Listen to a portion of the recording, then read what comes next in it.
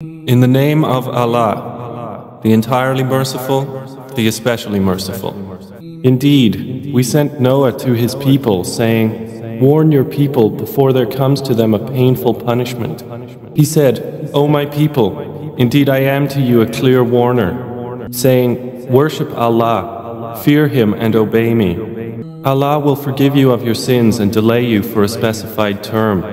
Indeed, the time set by Allah, when it comes, will not be delayed, if you only knew."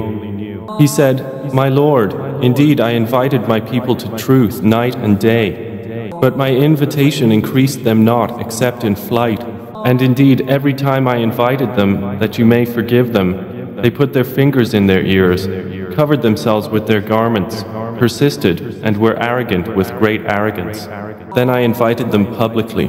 Then I announced to them and also confided to them secretly, and said, 'Ask forgiveness of your Lord. Indeed, He is ever a perpetual forgiver. He will send rain from the sky upon you in continuing showers, and give you increase in wealth and children, and provide for you gardens, and provide for you rivers. What is the matter with you that you do not attribute to Allah due grandeur, while He has created you in stages? Do you not consider how Allah has created 7 heavens in layers, and made the moon therein a reflected light, and made the sun a burning lamp? And Allah has caused you to grow from the earth a progressive growth. Then He will return you into it and extract you another extraction. And Allah has made for you the earth an expanse, that you may follow therein roads of passage."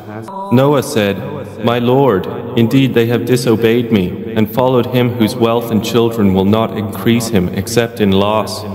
And they conspired an immense conspiracy, and said, 'Never leave your gods, and never leave Wad, or Suwa, or Yaguth, and Ya'uq, and Nasr.